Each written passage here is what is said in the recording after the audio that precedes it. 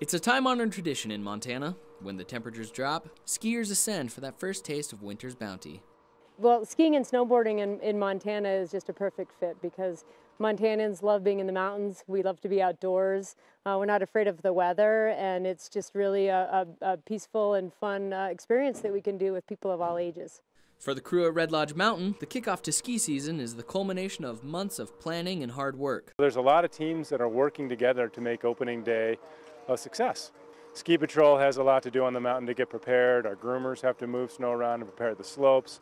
Food and beverage has a lot to do to get each one of our dining operations up and running and ready to go. We've got all the rental fleet of equipment tuned and waxed and ready to go, making sure all the facilities are in top-notch condition for our guests.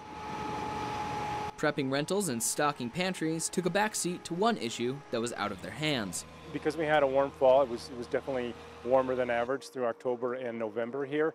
That number one means that we're not getting as much natural snow as we like. But ever prepared, teams managed to have a backup plan to ensure there was snow on the ground for Friday's big opening. Obviously, we count on Mother Nature to bring us some snow, but we also have a pretty extensive snowmaking system.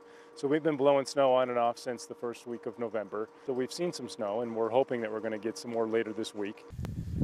Ask and you shall receive. And if you need any more convincing to come to Red Lodge, that first big dump that comes, and you get out there and you get to make fresh tracks in that powder, there's just nothing like it. At Red Lodge Mountain, Travis Schlepp, MTN News.